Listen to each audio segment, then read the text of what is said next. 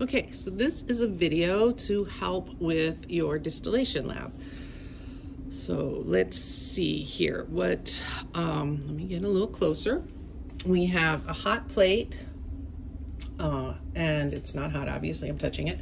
And in this flask, I have put some cherry Coke, and you'll see that there's a stopper on it, and we have a thermometer. And if we were to read that thermometer, have to get down, get over there. We're, room temperature, just about 21 degrees Celsius. I have this little guy in here.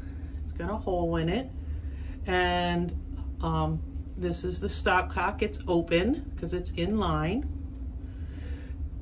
And that is to collect vapor that comes out of here.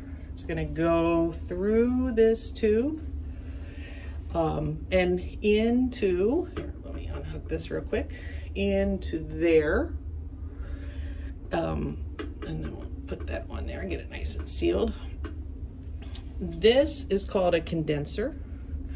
If we, here, let me take that off again. If we look down in there, the chamber literally comes down, and then it's a spiral that empties out this tube. Here I have a beaker to catch what's called the distillate. The distillate will be in the beaker. Now, what's all this tubing?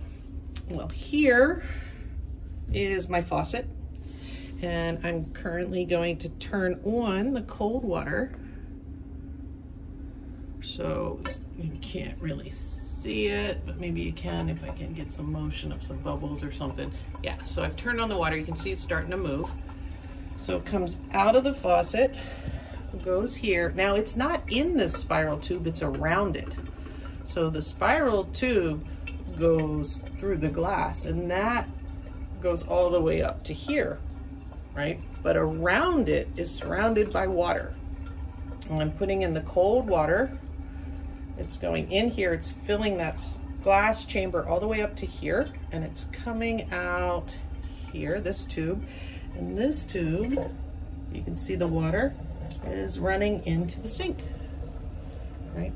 So I'm doing that to keep this chilled. We don't want this hot, to keep it nice and chilled.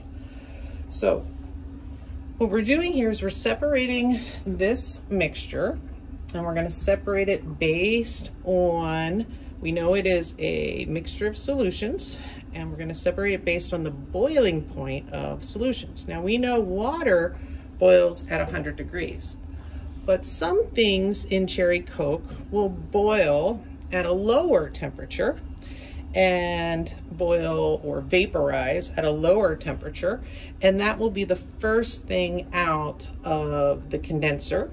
And then when we get to 100 degrees, that vapor will be water. And then if we go further above 100, so it will stay at 100 while all the water is boiling away. And if there is still liquid in there that starts to boil higher than 100, that will be a third distillate. So we can separate a solution based on boiling point. So I'm going to turn the hot plate on, so the light go on. Turn the hot plate on. I get the cold water running, and cold water running. And this is Mountain Dew. That was yesterday. I'm gonna change that to cherry Coke, and I will come back as soon as this heats up and we see something. So stand by for part 2.